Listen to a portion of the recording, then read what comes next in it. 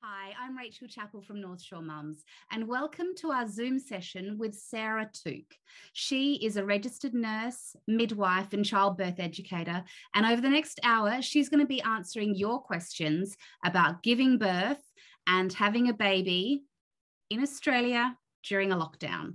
But there's many other questions that are relevant to just general childbirth and education questions as well. But obviously, the times that we're in at the moment, September 2021, things are a little bit different for pregnant mums at the moment as well. So she will hopefully alleviate any concerns that you have and answer all your burning questions. So let's dive right in and meet Sarah Tooke from Childbirth Education Online. A few people have sent through questions, which is fantastic. So I've got a few little points to start off a bit of a conversation. But really, guys, I want you to get the most out of this session with me. So feel free to type questions in the chat box and Rachel's going to monitor that, or even just unmute yourself and come on and have a chat and ask a question, because probably someone else is thinking the same thing. I just wanted to firstly start the session just by validating this time for everybody, how difficult it is with COVID and being pregnant. As Rachel said, it's exciting, but it's also a really, time filled with heightened anxiety and emotions. And then you chuck COVID in and this long lockdown, and yeah, it is really tough. So hopefully you can get some info from me and see someone face to face kind of over the screen to get that information.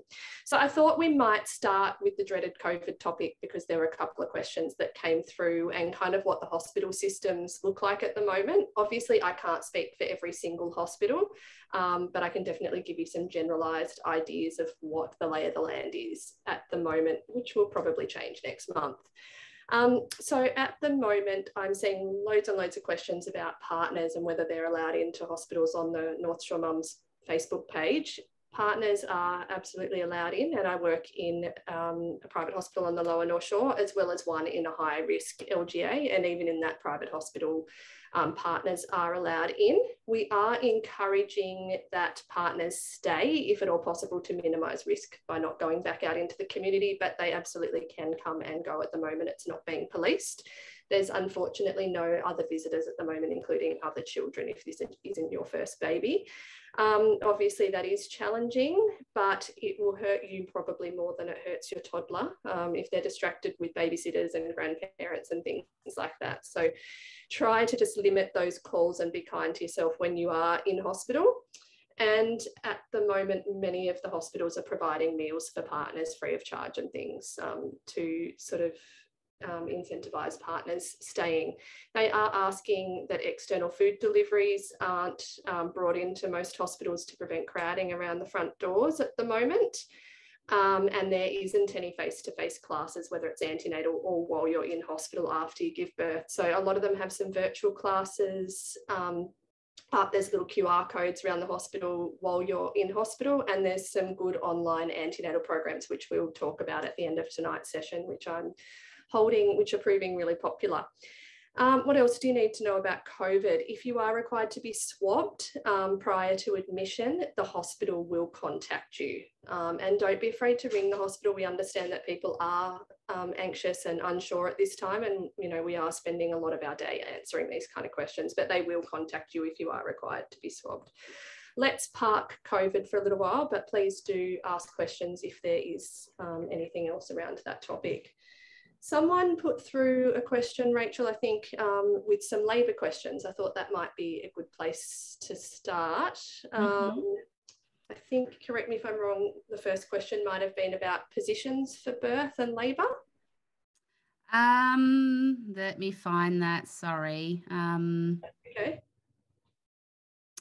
Yeah, one lady asked birthing positions that eliminate episiotomy. Okay, beautiful. So let's talk all things positions for labour. I just want you to think of one word in labour, and that's gravity.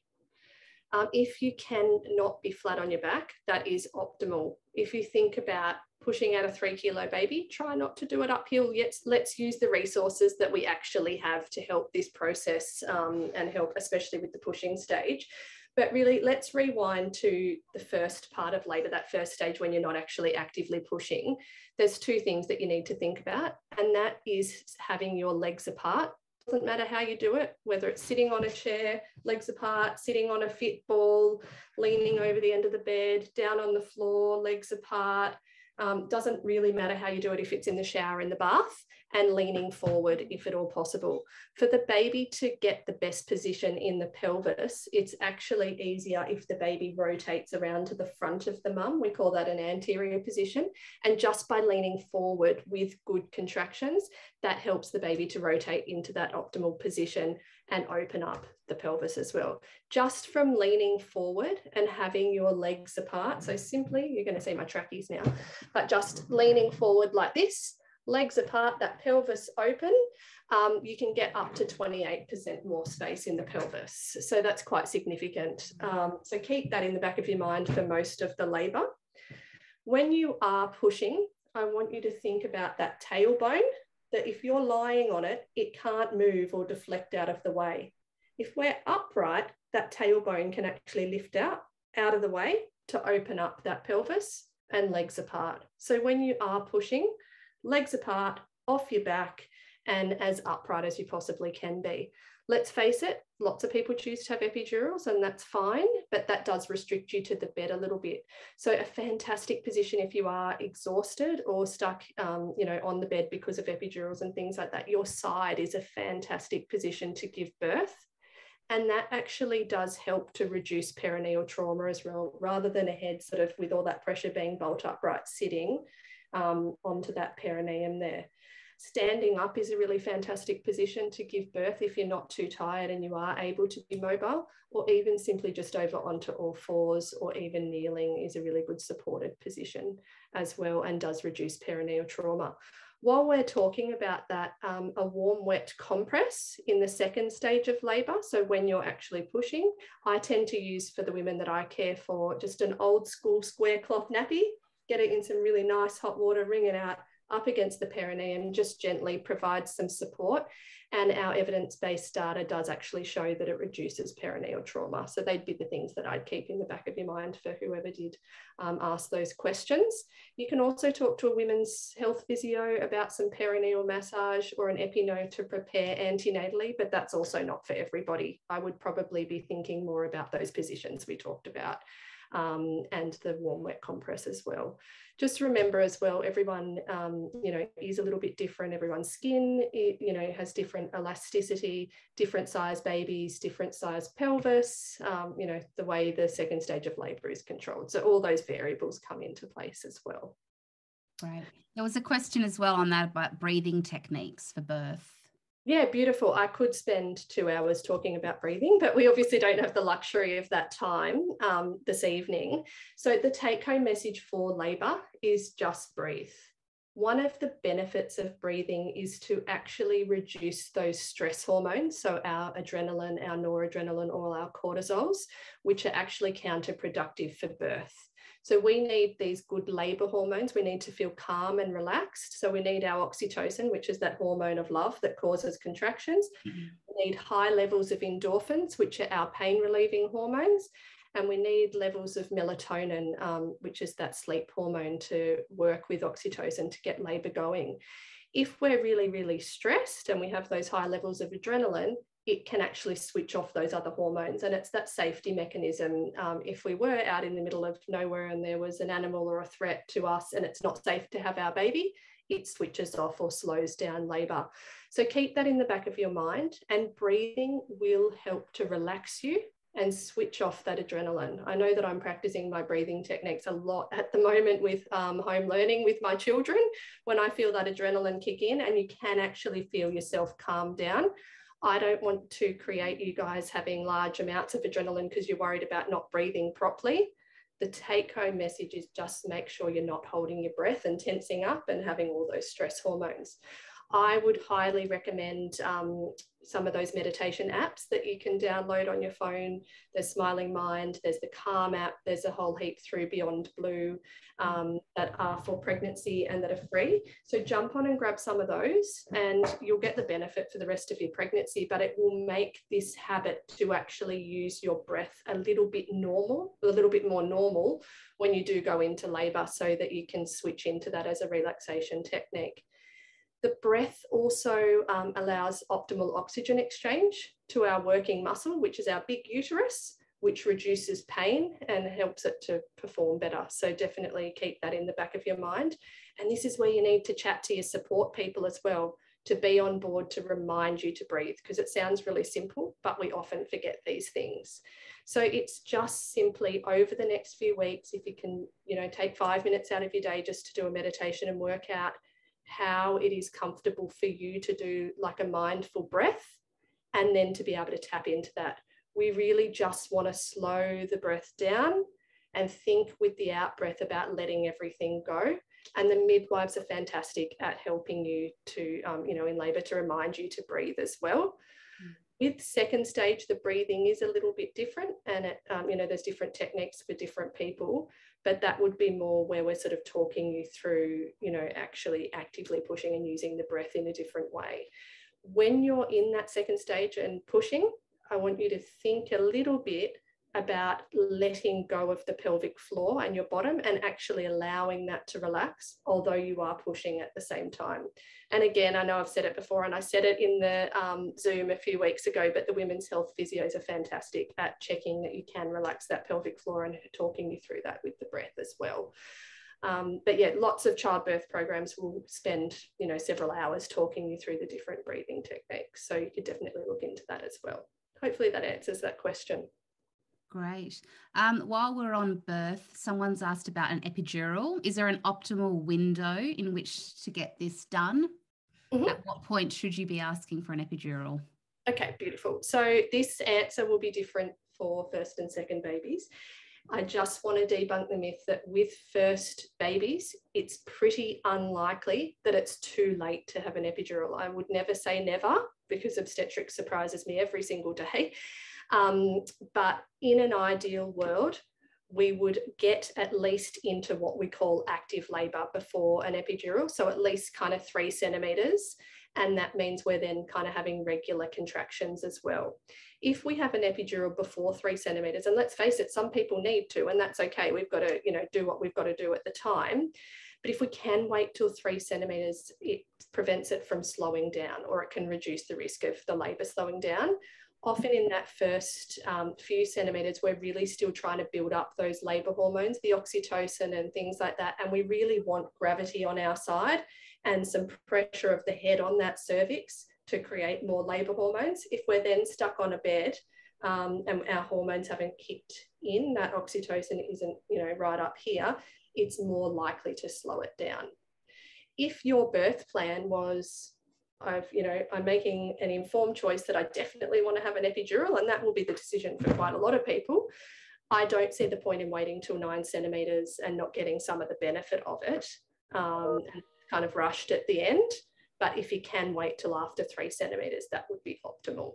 If the plan is you're just going to see how you go and ask for one if you need it, like I said, first baby, it's pretty unlikely that it would be too late. If you were 9 centimetres, we'd probably encourage you to keep going because you're doing so well, and we could almost have a baby in the same amount of time. We could get everything in, but the midwives will be pretty supportive if they can get it in safely.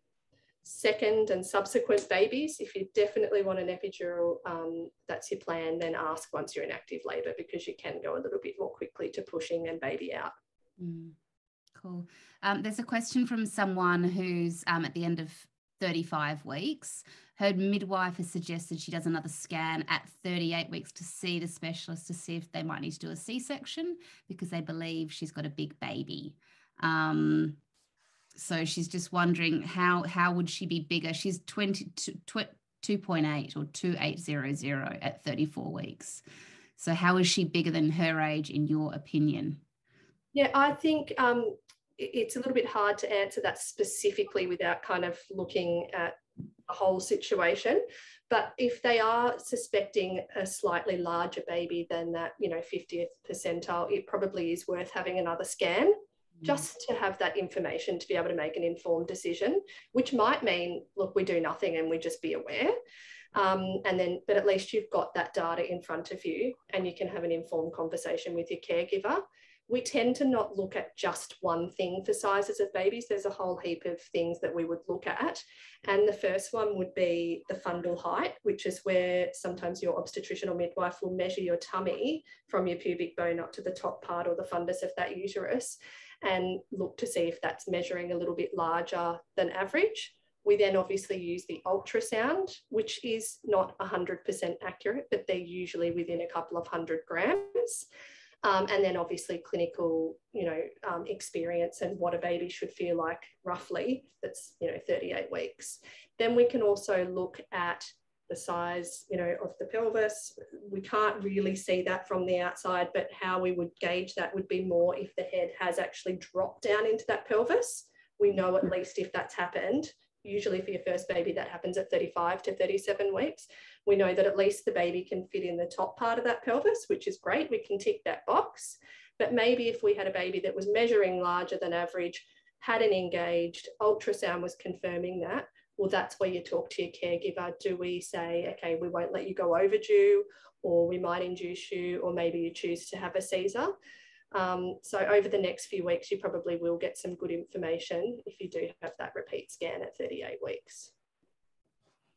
Just one other thing with talking to caregivers, sometimes you go in and you hear all this information, you don't know how to process it, you don't know how to ask questions because it's all a bit overwhelming. I'm sure some of you have heard of the BRAIN acronym. We use it in other things as well, other conversations, not just medical conversations. But to go in and say, okay, what are the benefits, which is the B, what are the risks? And then basically, what are my alternatives? What is my intuition saying? And what if I say no? That can be a really good way to actually communicate with your caregivers around that scan or around any kind of intervention. And it's actually okay to ask for more time and say, okay, that's great. We've got this information from the scan. We've had this conversation. Can I go home and process this and give you a call later this afternoon? And then you can put your thoughts together and actually run through that conversation using the BRAIN acronym.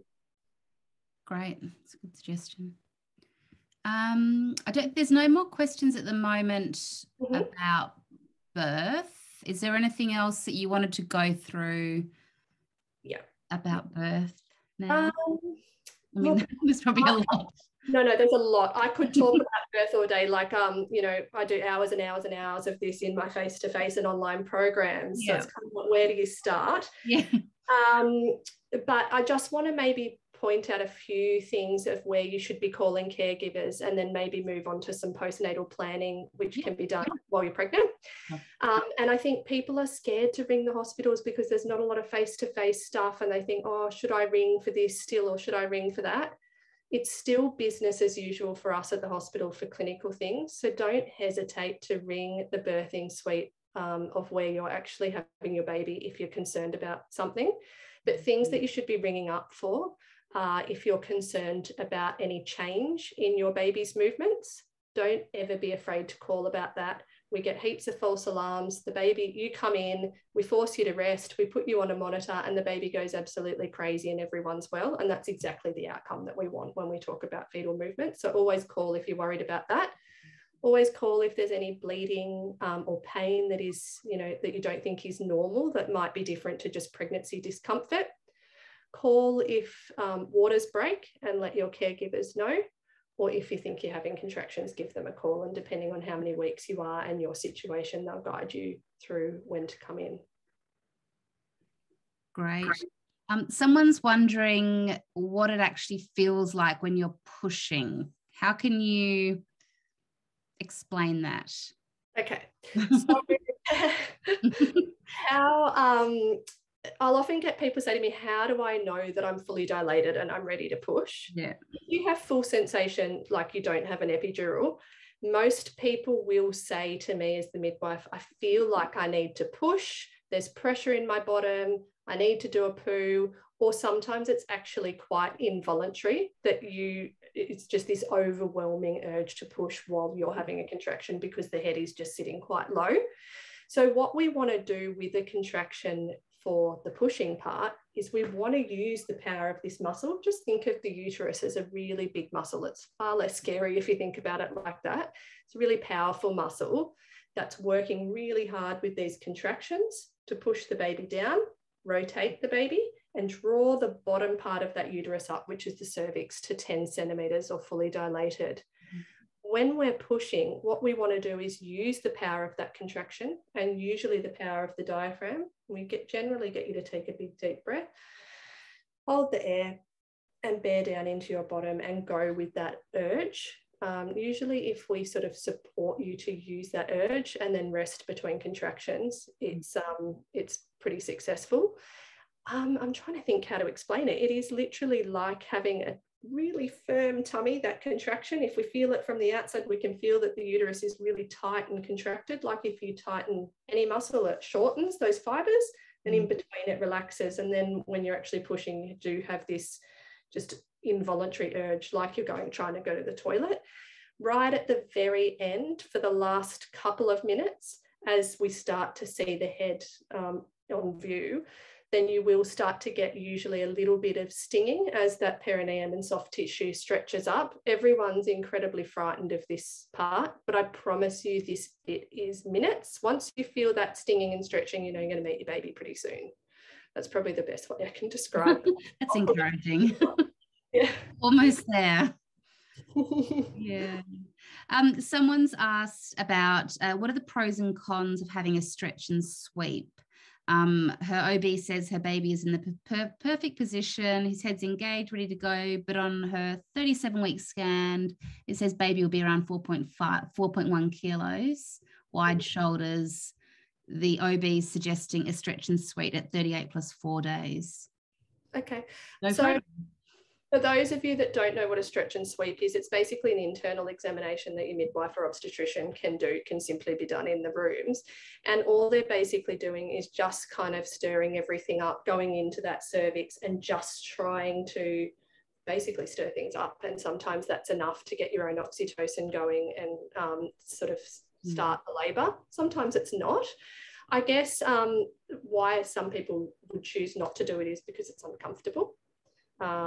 It's a little bit invasive and it's often not necessary, especially early on.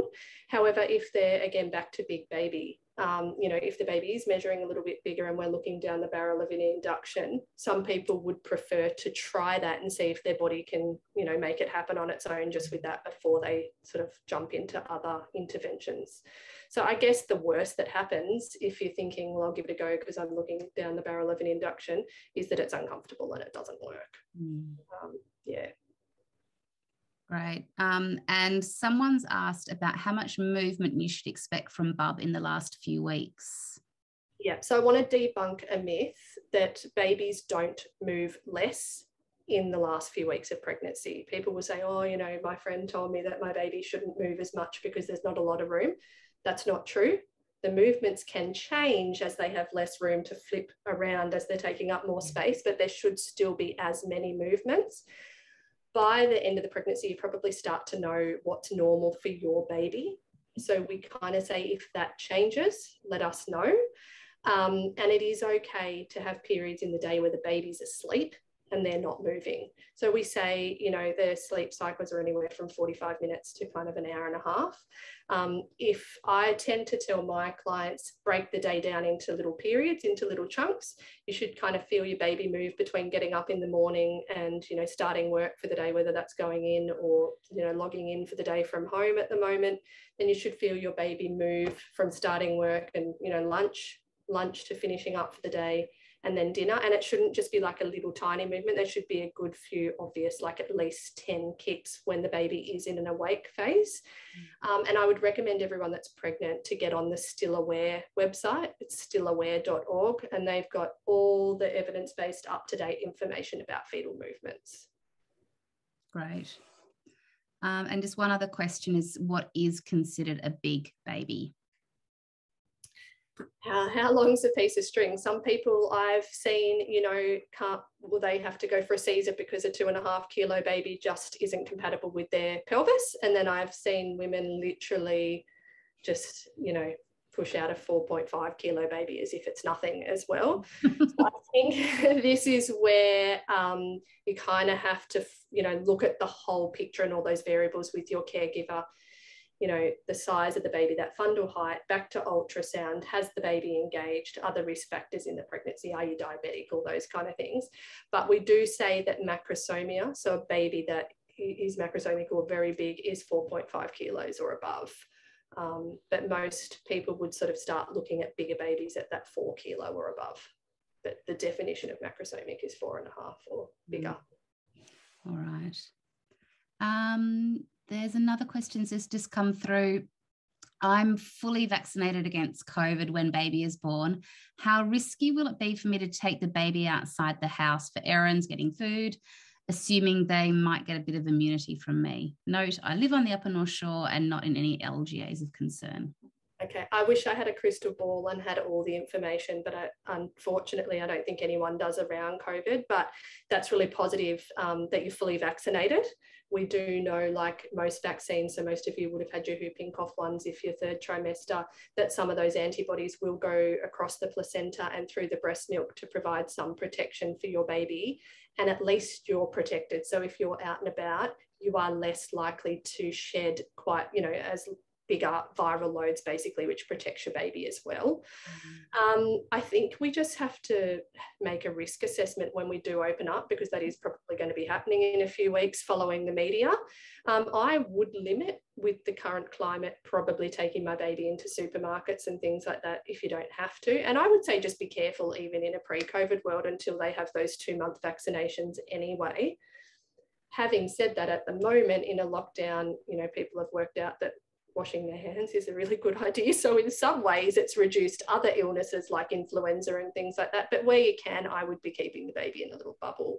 And, for your own mental health, getting out and just having a walk in open space and things like that with the baby in the pram, which is pretty low risk, rather than taking them into supermarkets and stuff like that.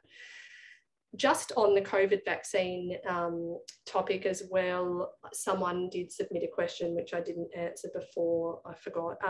Someone asked about, when they were asking about the COVID situation in hospital, if it's mandatory for health professionals in hospitals to have the COVID vaccine. So I just wanted to address that the public health order now does mandate everybody that works in a New South Wales hospital to have had their first vaccination by September 30, which is reassuring. So yeah, that hopefully answers that question. And most health professionals in Sydney now would have had them anyway. And I'm just saying, I think at the hospital that I work at, I think 86% of people have had their first vaccine. But you've got to remember that number is admin, cleaning, volunteers, things like that. So by 30 September, everyone has to have had their first dose. Great. Excellent. There's no more questions in the comments at the moment. Shall we move? Yeah, we'll move on to postnatal planning, I think. Yeah, that sounds good. Beautiful. So as Rachel said in the intro this evening, a lot of people spend loads and loads of time planning and talking about birth, which is fantastic. That's great. And I think it really does open conversations with your support team just to be on the same page. But a lot of people forget to actually talk about a plan for that postnatal period, which is probably even more important in some ways to have that conversation than around birth, because you guys are going to be home within a couple of days having this baby on your own. And particularly at the moment with that village kind of not being quite as available as it normally would be. So I would like you guys to maybe think about having these conversations. So what do we talk about with postnatal planning? Thinking about that 4th trimester. I mentioned it on the Zoom call that we did here a week or so ago, that really biologically our babies are probably born a couple of months premature. Think about what a baby can do in another species when they're first born. Most of them get up and walk. Our little people can't even hold their own head up at birth. And it is pretty biologically normal that this little person that is pretty vulnerable just wants to be here on your chest and be near you. And unfortunately, they're quite demanding because they probably should still be inside. So really, you only have to provide a couple of things to be an awesome parent. I find that quite reassuring. In that first couple of months, you really need to keep your baby warm. And that can be by skin to skin and, you know, loads and loads of cuddles. You can't spoil a newborn baby. You need to make sure they're well fed. And you basically need to just, if they demand something, you know, obviously you need to have a shower and they do cry, that's okay. And sometimes you need to walk away, but just meeting their needs basically, which is love, closeness, that oxytocin, food and warmth. It's actually not more complicated than that. Although it's not complicated, it's incredibly demanding and time consuming. So this is where the postnatal plan comes in. How are we going to run our household and make sure we all eat and we all get some rest when we have this little person that's probably going to want to feed at least 8 times in 24 hours? Think about asking people to drop off food. So meals, that's a big one, and heaps of people think to do that, which is amazing. But thinking about things like snacks and lunches, especially when partners are back at work.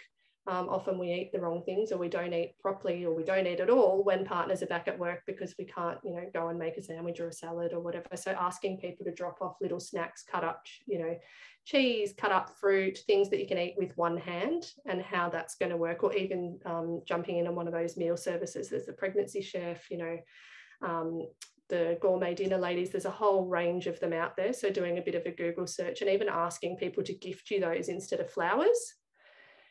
Have a list of things on your fridge or just on your kitchen bench so that when someone walks in and says, can I do something for you? And you really want to say yes, but you're sort of so sleep deprived, you don't know what to ask them to do. You don't know where to start. You can go, okay, this needs to be done. This needs to be done. And just direct them to the list so they can cross things off.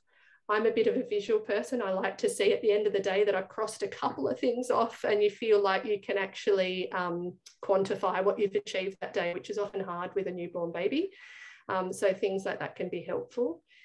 Depending on the COVID situation, outsourcing whatever you can afford to outsource with cleaning, pets, you know, dog walkers, getting help for other siblings, all those kind of things, and having a chat with your partner about that. A big thing that I like people to think about with their postnatal planning is emotional well-being. Having a bit of a think about signs of anxiety and depression, what triggers are for you personally, because that will be different for everybody. For some people, it's like, if I exercise for an hour a day, I know I'm okay. That's all I ask for is 1 hour. How are we going to plan that in? Even if it's just going for a walk around the block and we cut it down to 20 minutes at first, but just that time out and that exercise. And that can be for both parents as well. What is the trigger and how can we make sure that we can avoid that if at all possible and work together? And thinking about how much sleep you normally need and how we can try and achieve that in a 24-hour period. We need to look at the day as a 24-hour clock rather than just, you know, sleeping through the night. How can you get these little blocks of sleep and rest and share that load? Thinking about some of those things can be good conversation starters. Yeah, there was a question earlier actually about, I mean, it's easier, you know, that sort of old age, you know, phrase of sleep when the baby sleeps. And it's challenging to do that with your first child because you think, oh, I've got to do all those things on my to-do list. But then if you've got an older child as well, a toddler jumping around that may not be napping anymore, finding those moments to sleep are even harder. What does one do? Yeah, I know it's not easy with your first baby, but it is, you know, much more challenging when you've got toddlers tearing around the house. Absolutely. You can't go back to bed after that 6 o'clock feed because bang, they're up and you're on for the day. So if you are in a position and COVID allows to have a grandparent or a friend or someone just come in for a couple of hours to make that happen. With partners working from home, could they log in a little bit later? So maybe you could go back to sleep for an hour or two before you start the day to get you through. Could they work a little bit later, and take a slightly longer lunch break? And then can you do the reverse in the evening? Could one of you go to bed a little bit earlier to share that load? And I am a big believer in quiet time during the day with toddlers, whether they sleep or not. And TV is okay. They will be all right. So just use what you need to use to make sure that you do have a rest. And I mentioned this as well in the last Zoom. I think as a society, and I'm guilty of doing the same thing, that we've forgotten what rest is. We think that just because we're sitting, if we're scrolling on our phone, we're doing our bills and we're sitting down with a cup of tea or a coffee, that's resting, but it's actually not. We need to put the devices down and we need to actually switch off that stimulation, even if it's lying on the bed for 20 minutes or it's outside looking at nothing, just with your eyes closed or just looking out into space. And it's that mental kind of, down regulating, really, really important. Yeah, I totally, that's one of the big things that I remember from the last session with you, like, because I'm so guilty of that, is just, I've got 5 minutes, I'll just like go on my phone and check Facebook or whatever, but it's not resting. It's not, is it? Like, how often do you, that's what I need to do more, is just go out in the sunshine and get a bit of vitamin D just for 5 minutes. But there's always a to-do list. There's always, I've got to do that or whatever. And I feel like mindfulness gets thrown around a little bit, and then it just becomes another bloody thing on the to-do list, and it becomes stressful, because mindfulness is this big thing at the moment, but it can be so simple. Again, overcomplicating that. It can be a mindful cup of tea that you stand there and you're not scrolling on your phone like I did earlier, while the kettle's boiling, that you're just standing there looking out the kitchen window while that's happening. You're aware of the temperature, you pick up your cup, you look at the pattern on the cup, and then you might actually sit outside for 5 minutes and think about the temperature and how you're feeling and what it feels like in your mouth. That's a mindful cup of tea that can take 5 minutes, but makes all the difference. That's good advice. Witching hour. With my first baby, we struggled a lot with witching hour and purple crying at night during the first 10 weeks. Any tips on how to help with this the second time around? The witching hour, yeah, and they usually wait till after 2 weeks to start this, because they make sure that you've fallen in love. They're quite sleepy. They're still those really little newborns in that first 2 weeks. It's always sort of week 3 that they start to wake up. Babies are wired to be nocturnal. That's the point that I want to make here. And we all get so focused about babies sleeping through the night. I wish we could eliminate that a little bit, although it would be great because we like to get our sleep at night. Babies are wired to call out at that time as the sun's going down. I think I mentioned this last time, and with labour, that it's the safest time for a baby to feed biologically, with those melatonin levels higher. If you think about other animals, it's dark so that other threats can't find us, other predators. You're not tending to other children. You're not out hunting and gathering. So those night feeds, and unfortunately just having your baby close to you in that witching hour, which is definitely longer than an hour, by the way, it's just pushing through, cuddling, not worrying about causing bad habits. Probably the best thing that I did with my kids was just have one of those little bouncers, because they often just wanted to look at me. I'd swaddle them, a typical midwife swaddled within an inch of their life. They'd be slightly propped up with that little bit of a tummy ache at the end of the day. They were probably overtired, had a bath, just gave them access to the breast, and then popped them down in a little bouncer, and I could do it with my foot while I was eating dinner. And often they just lie there, but they were quiet. They're in that quiet alert phase where they weren't screaming.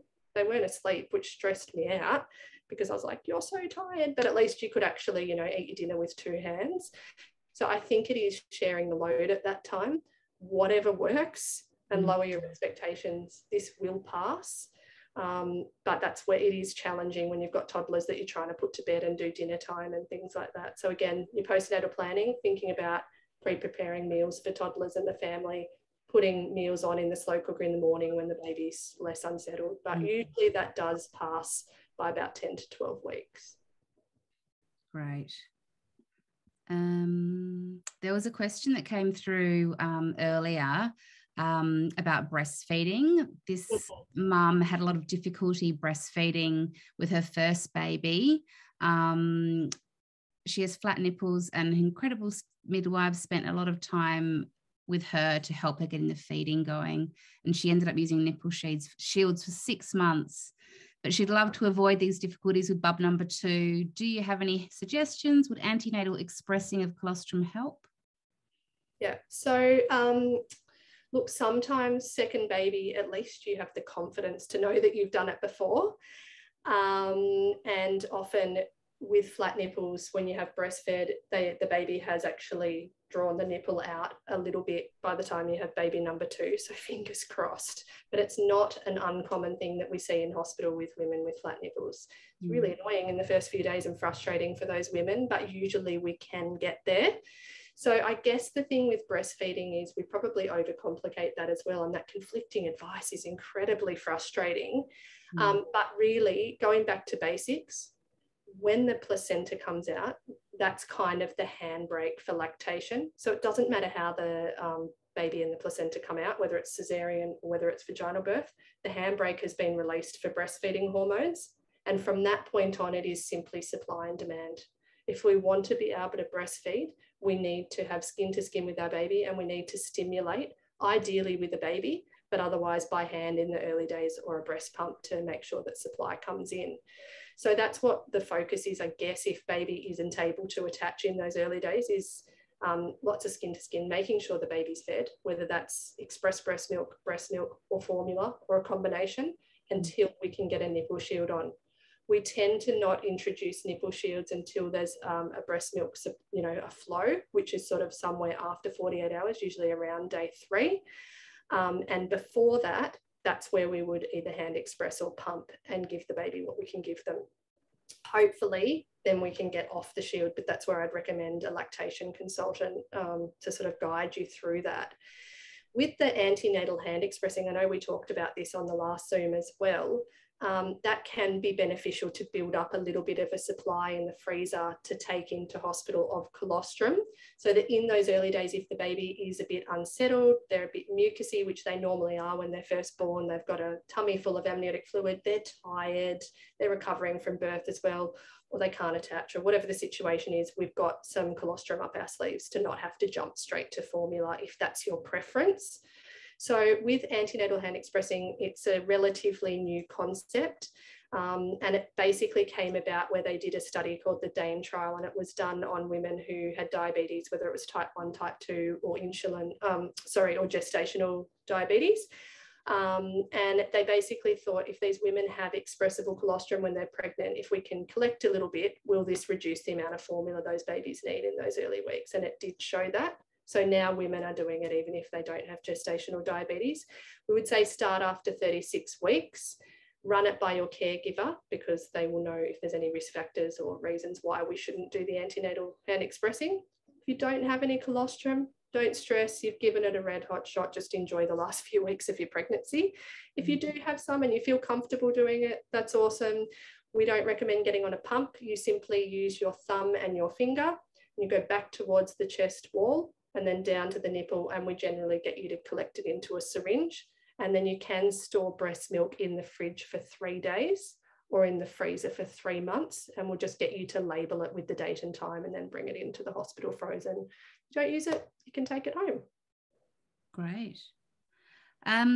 Someone's asked, is there a easy way to get the babies to adjust to daytime schedules from their nocturnal nature faster? Yeah, again, I wish I had a magic wand for that one, but it really is time, unfortunately. But little tips that we'll kind of say is expose the baby to natural light in the morning, and then late in the afternoon to help those rhythms kick over. Kind of like if we're jet lagged, you just want to stay in the, when we could travel, when you want to stay in that dark hotel room in the middle of the day because you're absolutely exhausted and all your rhythms are out of whack. But if you go out for a walk, it often helps that to kick over a little bit sooner. So it can simply be if you've got a veranda or a room that's got nice natural light in the morning, and in the afternoon, go for a walk with the baby in the pram. That can sometimes help as well. You could also try not to let the baby have that 5-hour stretch during the day. Most babies don't go 5 hours that are newborn, by the way, but if you are going to get one longer window, maybe we would say kind of, maybe looking at waking the baby between 3 to 4 hours if they haven't woken, to hopefully get that longer stretch at night. But sometimes you're fighting a losing battle. If they don't want to feed, they don't want to feed. But you can definitely give that a go, trying not to let them go too long during the day to help that clock over as well. We also say when we start to look at routines, I'm not a massive fan of time-based routines, especially in those early weeks, because they just don't work and they often cause more stress than good. Older babies, different story, yes. But thinking like, you know, in the evening of having a bit of a wind down routine in that witching hour where they often want to have those couple of feeds that are quite close together, that you might do a feed, then a bath, and then another little feed. And that's kind of wind down time. During the night, having, you know, not having the TV blaring and Facebook, you know, with that blue screen right next to their head that you're scrolling through and all the down lights on. Once they're down for the night, maybe doing those feeds just with a lamp or the hall light on. And during the day, there is a bit of noise and the TV's on and the lights are on, and there's a little bit more stimulation and interaction with your baby. During the day, lots of eye contact through feeds and forming those little emotional pathways. But at nighttime, your needs are here to be met. And I understand you need to be fed, you need your nappy change, and you need a bit of a cuddle to go back to bed, but we're not here to party overnight. That sometimes helps those sleep associations as well. Great. Just before, you mentioned you know, from an early age you don't have a routine, but when they're slightly bigger it's good to start to introduce a little bit of a routine. From what sort of months would you say? I would say sort of, you know, the end of that 4th trimester. Some people around that 6 to 8 week mark, when the peak unsettled behaviour is kind of kicking in with crying, starting to look for some of the baby's cues. I would say more starting to read your baby's cues and following their lead rather than focusing on a rigid routine at this point. Get to know your baby in those early weeks. Work out what they're doing when they're hungry. Hungry signs for young babies are, you know, rooting around, looking for the breast, tongue in and out, smacking their lips, trying to actually suck on something, bringing their hands up. And then their little tired signs, which are sometimes mistaken for boredom, you know, breaking eye contact, heavy eyes, developing fists and jerky movements, and then starting to grizzle and cry. I find with brand newborns in those first few weeks, you really pretty much just feed them and then they're just about ready to go back to bed.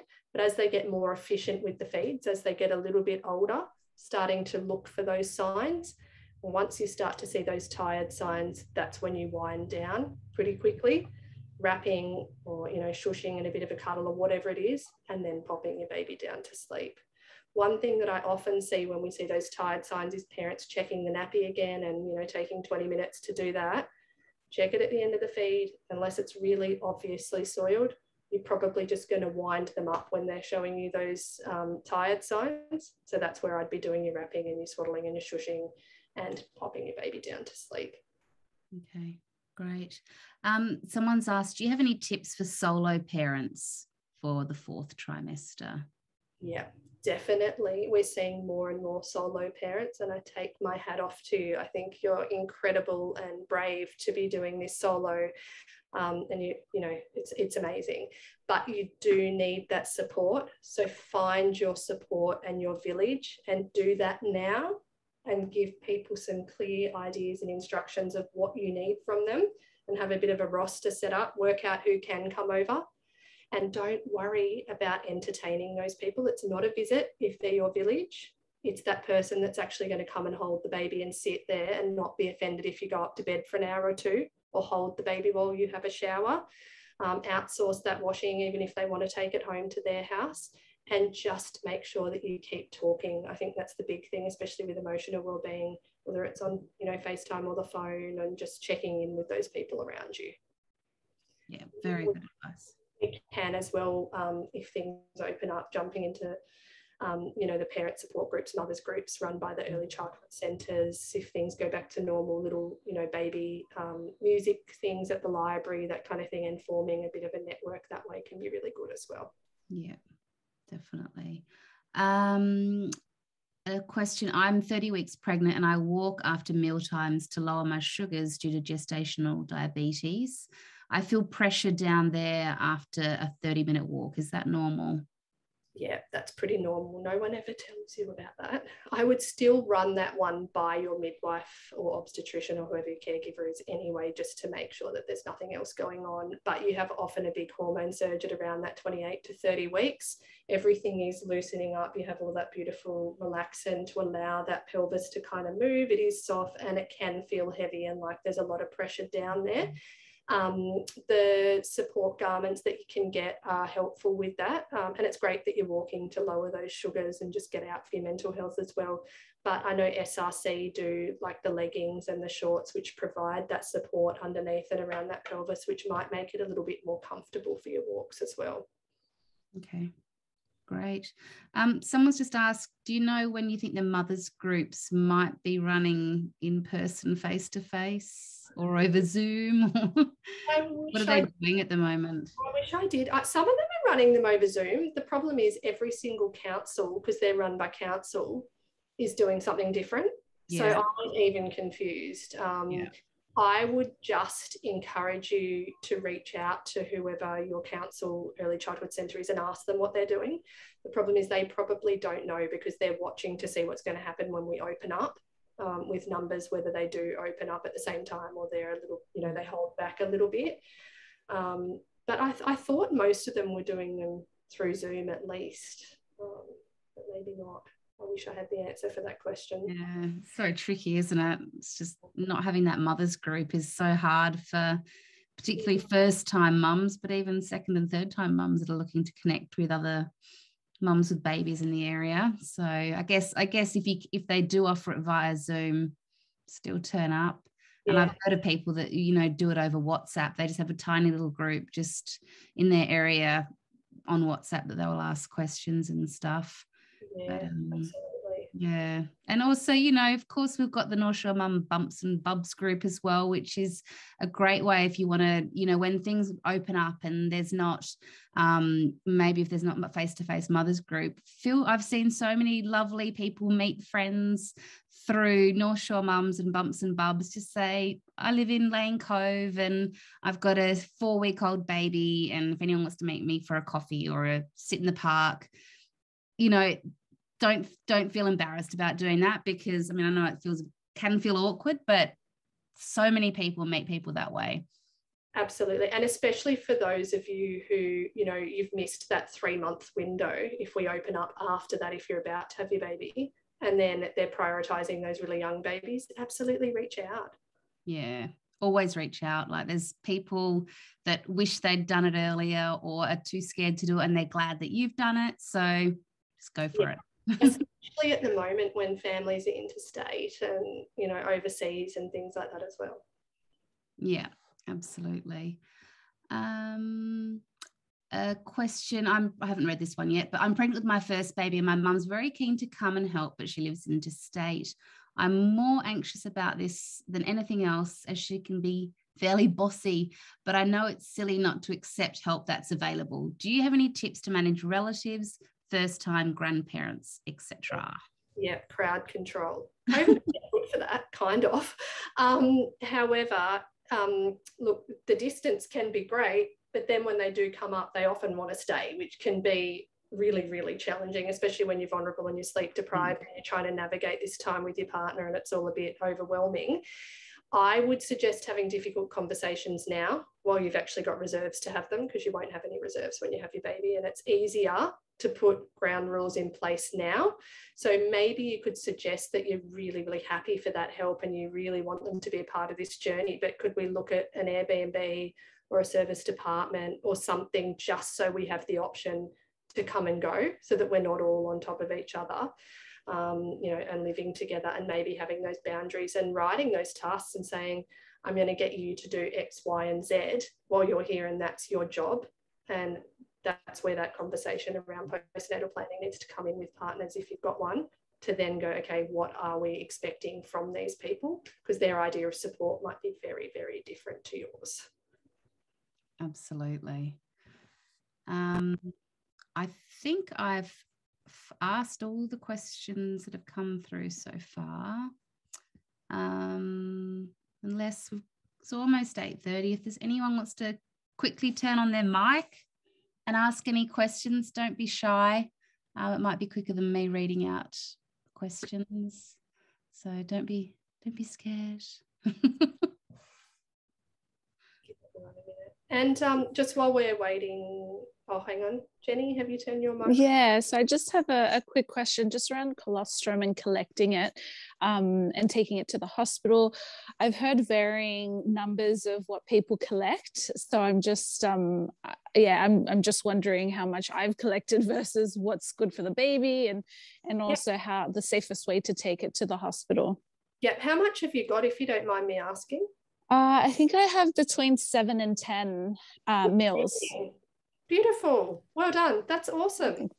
Yeah. And you know what? Some people get absolutely nothing, and that's no indication as to what your milk supply is going to be like later on. Some people get half a mil, and some people come in with 30 mils. It just really depends. But anything you've got is amazing. So keep it. And the best way to bring it in is just with a little ice brick in like an insulated bag. And then we have specific breast milk freezers and fridges. They're treated like a drug basically, and we monitor the temperatures, and there's a log in and log out to make sure that we give you the right breast milk and things like that to eliminate any errors. So just bring it in a little fridgy bag and we'll pop it in, and if you need to take it home, we'll send it home with you. Perfect. Thank you very much. That's okay. And I think I just saw out of the corner of my eye someone ask about where you get the syringes. Yes. Yeah. Where do you buy the syringes? Perfect. So you can either get them from the pharmacy, or some hospitals will provide them. I know most of them don't unless you're diabetic, just because otherwise they'd be giving them out left, right and centre. On my online shop, and we can put the website up later, I stock a few products which I think are awesome. That's not my main business, but I get asked a lot about some really awesome products. And one of them is called Made to Milk, and they've got little antenatal expressing kits. They're really cute. They're in a little pink bamboo container which can go in the freezer. They've got the syringes in different sizes. They've got the little caps that screw on so they don't accidentally squirt out. They've got typed up and printed out labels so you know what you need to actually write on them. And they've got a little illustrated card with instructions on how to do it. And even a little cup in case you're able to get a little bit more and it's easier to express into the cup and then draw it up in the syringe. And I think they're about $39.95. So if you're thinking of doing it, they're a really good way to just have everything there at hand as well. Is that the antenatal colostrum expressing kit? That's it. Yep. Okay, I'll just pop the link. I just found it on your website, so I'll pop the link to the shop there. So $39.95 for those. Someone also had asked, I just saw it, recovery shorts necessary and why? They're not necessary, but they're amazing. I strongly recommend them for everybody. There's heaps of really good brands out there, but I do think, although they're a little bit more expensive, the SRC ones are better. I do think you get what you pay for. They do the shorts and the leggings. They do pregnancy and recovery. So basically what they are is like a support garment. Think of them as the old Spanx basically, and they come up after you have the baby up over your belly, because you've got all those nice softening and relaxing hormones on board. So all those tummy muscles relax and separate, and the pelvis is all a bit loose. And I know a 3 or 4 kilo baby doesn't sound like a lot, but 8 hours a day of feeding and leaning in and out of bassinets and prams and all that kind of thing, it will help to support that pelvis and that back, and it just helps everything kind of go down, and that fluid retention as well. What I like better about those than a binder is that you actually get that support underneath as well. And there's some evidence with that medical grade compression that if it's applied against a wound, whether it's on the perineum or on the tummy with a Caesar, that it promotes blood supply and healing. But they do require, just don't guess your size. They're very different to a fashion garment. I sell them on my website as well. And if you want me to do a Zoom or FaceTime kind of quick consult for helping you to measure, I'm absolutely happy to do that for my clients as well. Great. I can't see any other questions at the moment, so we could wind it up because it is 8:30 and I'm sure everyone's getting tired. You've been amazing. Thank you. Give a little plug for your online course, Sarah, because this is really just a taster of all, there's so much more to learn. so much more to learn. And often you don't know what you don't know, especially with your first baby. So obviously at the moment, face-to-face classes are cancelled. I normally do those, but I've got 3 awesome online programs to meet everybody's different needs. So there's a full childbirth and parenting program, which covers everything about labour, Caesars and parenting. I've got a Caesar and parenting one for those that know they're having a planned Caesar. And then I also sell just the parenting modules. They're pre-recorded, so it's not death by Zoom. You get all the slides, you get downloadable handouts, you can re-watch it as many times as you like for 12 months. And in addition to that, because I don't like to just shove people online with no access to me, you get access to my calendar to jump into Q&A calls, and we can have a really good chat. You can jump in as many times as you like in that 12 months, and we can have a chat and, you know, ask more questions like tonight on top of the content that you've learned through the modules. Fantastic. That was great. Any final questions for Sarah, or shall we wrap it up? Quick, turn your mic on if you've got any. No, I think we're good. We can always continue this if people maybe on the Bumps and Bubs group, can they ask, post questions there and tag you? Tag me, and then we can always, you know, talk through Messenger, or I can answer the question publicly because probably other people are thinking the same thing as well. Absolutely. Yeah. Perfect. All right. Well, thank you everyone for joining us tonight. And thank you, Sarah, for sharing your amazing knowledge with all these pregnant mums. It's such a daunting time. But everybody, all the best. Look after yourselves, and yeah, hopefully the world goes back to being a little bit more normal soon. Yes, we're getting there, aren't we? Slowly. That's wonderful. All right. Thank you, Sarah. Thanks, everyone. Bye. See you later. Bye.